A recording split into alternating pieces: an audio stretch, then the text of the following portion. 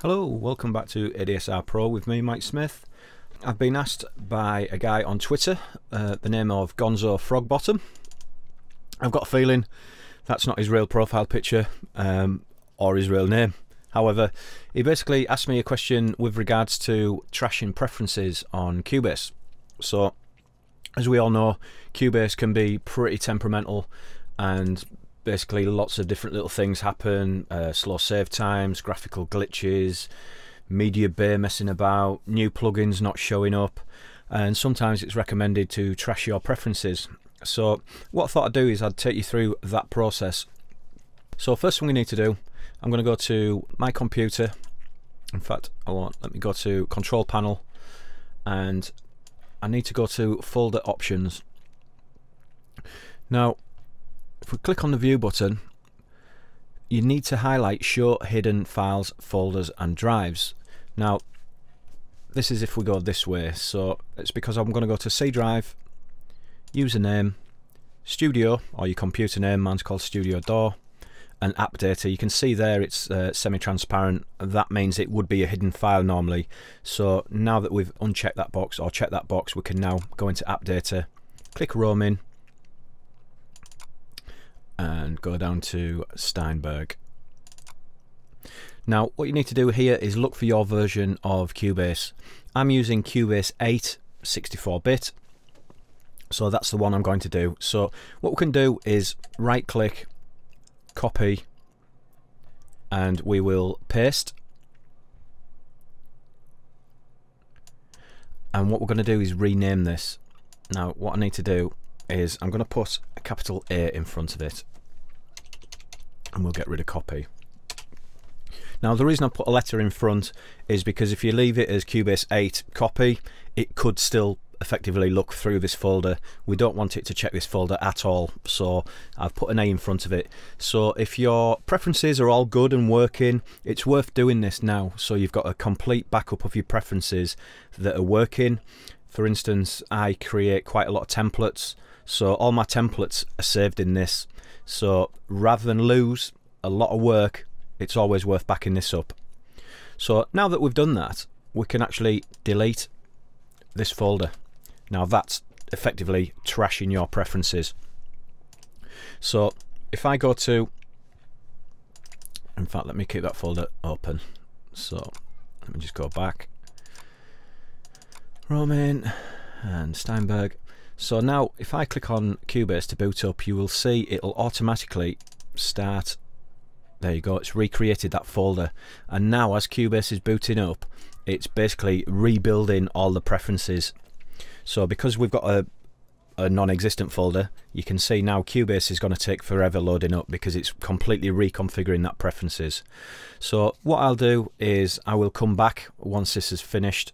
Okay, so here we are. Cubase is now eventually booted up, and you can see we're back to the very basics. So where all my projects would be normally stored, you can see now that it's empty.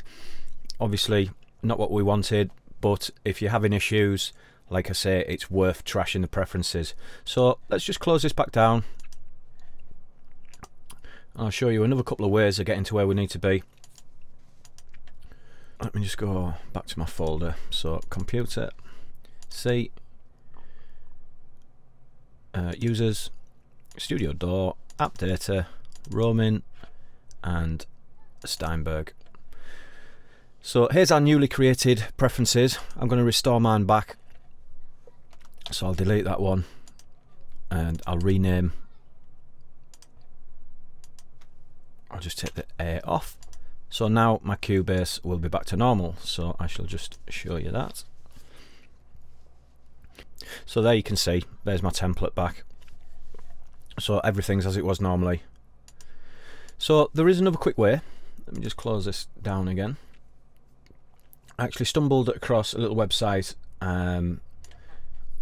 here, and it's a guy called Phil Pendlebury, and he shows you this way, where you're going to start, just copy and paste, percentage mark app data, percentage mark reverse slash Steinberg, and there you go, it brings us back to our folder, and what we can do is copy and rename our file again. However, he also has another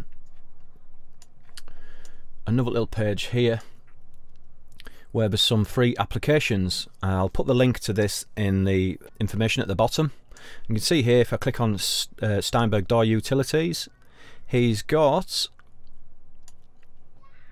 where is it? SB Prefs Backup. So download this, it's only a tiny little file. And what this is a great little tool which allows you to, so double click, run. So what this does is basically lets us choose our audio application, in this case the same as before, Cubase 864-bit is what I'm running, and click backup.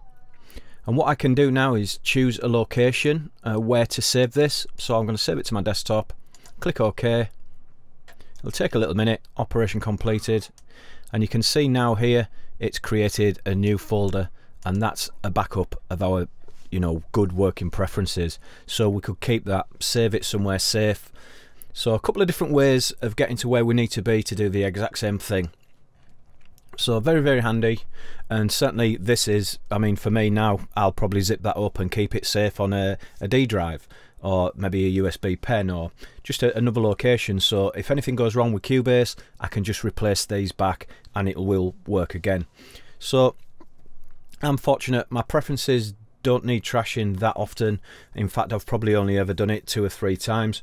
But if things are going wrong, your VSTs aren't working, Cubase is crashing, or you've got glitches, it's definitely worth deleting your preferences. So while you've got a good working version, I'd certainly recommend backing up your preferences like what we've done now. And I think that's about it. Just one more thing actually before we go. If you wanted to individually replace files within the preferences, then what I've done is I've just printed off a list of settings, files and their purpose. So within the preferences, this is what each one of these files does. So you could, for instance, just get rid of presets, RAM, presets XML. That also, within that RAM presets XML, that's where your quantize values and so on are saved as well. So what I'll do is, let me show you the next one. Might be worth pausing the video and having a look at these, or you can actually find the link on the Steinberg website, which is what I'll put a link to that as well. So let me just click the next one. So there you go, look, quantize presets, same folder, presets, RAM presets, XML. So if, for instance, you were having issues with something in particular, then you could actually just replace this file. So for instance, I actually create a quantize map for Cubase. Rather than the standard quantize, I also create a load of other quantizes like the MPC settings and Logic and so on. So what you do is replace that RAM presets XML, and voila, you've got a load of cool new quantize settings. So if you want to check out my website for that, again, I'll put a link to that below. So yeah, please have a look at this, and again, check the information below for different links to different things, and until next time, bye bye.